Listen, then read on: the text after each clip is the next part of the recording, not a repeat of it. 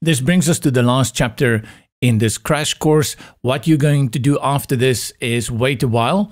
And if you see this video later in the future, it will already be ready. And that will be for the WordPress Essential.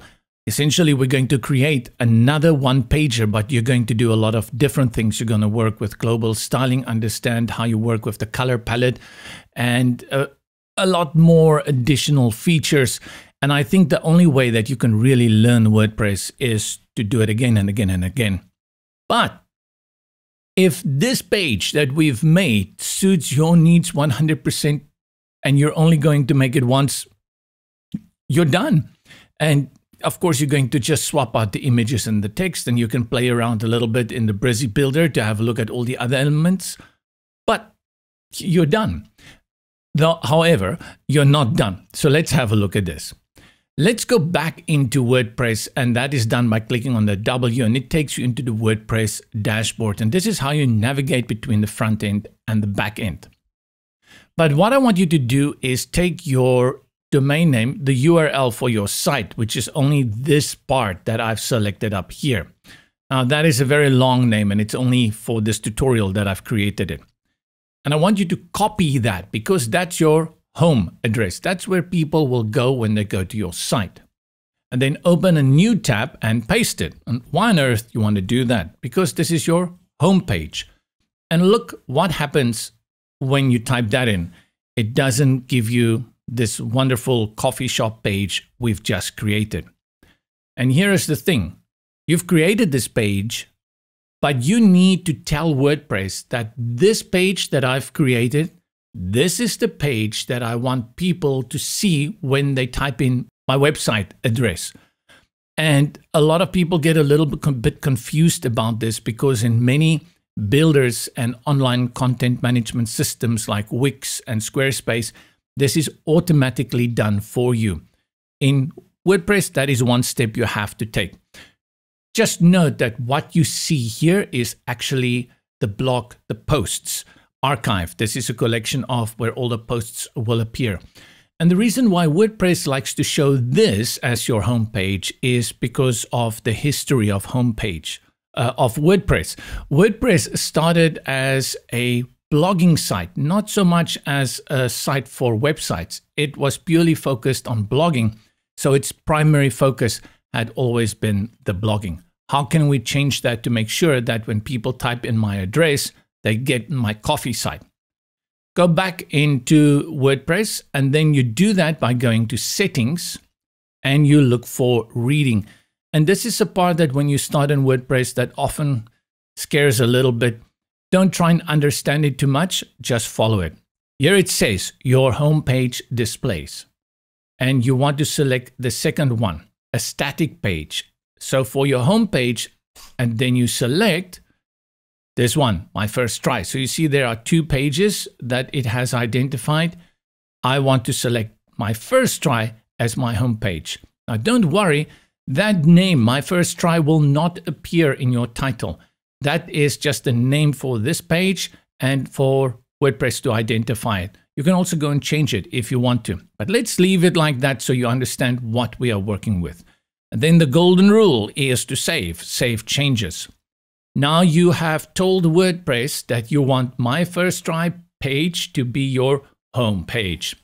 Let's go to the front end with this tab still open and then refresh. Voila.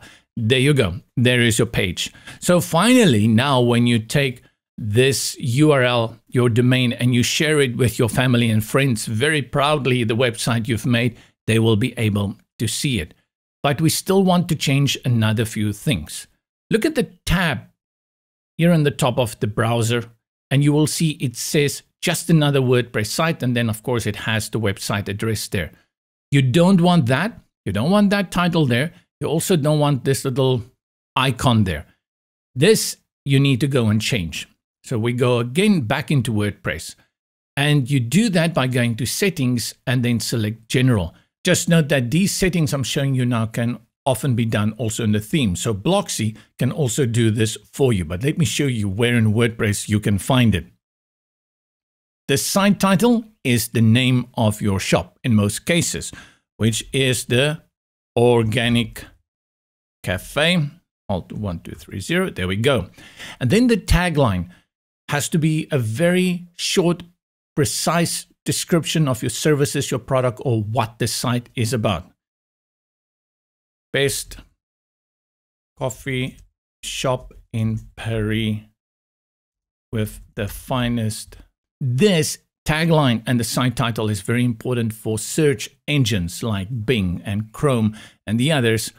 They go through all the websites while you are sleeping and they check them and they find all these keywords so that when people search for this, they know how to recommend it. It's just one step in what we refer to as SEO, but it's important that you at least give your site this identity so you don't look like a novice who doesn't know what they are doing. And then after you have done that, you can go to the bottom and click on Save Changes. Now it will update that. So you will see here where it used to say just another WordPress site, it already says The Organic Cafe. But let's go to the front end and we again refresh our page and you will see it says now The Organic Cafe. And if you hover over it, it will say Best Coffee Shop in Paris with the finest international. So don't make it too long, right? Remember, that little tagline is more for the search engines than it is for other people. And then my website address under it. Now we want to change out that icon, which is referred to often as the site icon, but traditionally it's called a favicon. And that word favicon comes from favorite icon.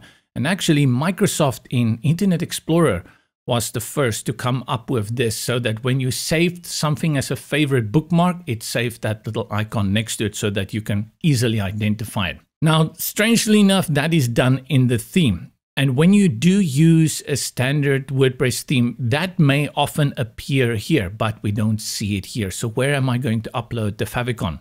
I gave you the clue, it's within the theme. So we have to go into Blocksy and remember, change the Blocksy theme, customize. Hover over appearance, under themes, select customize.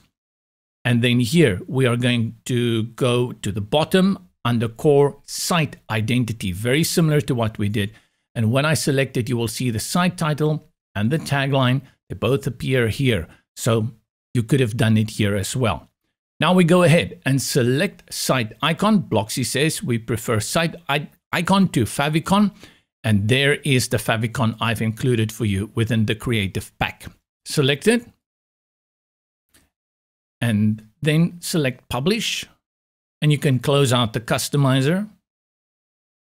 We go to the front end, refresh.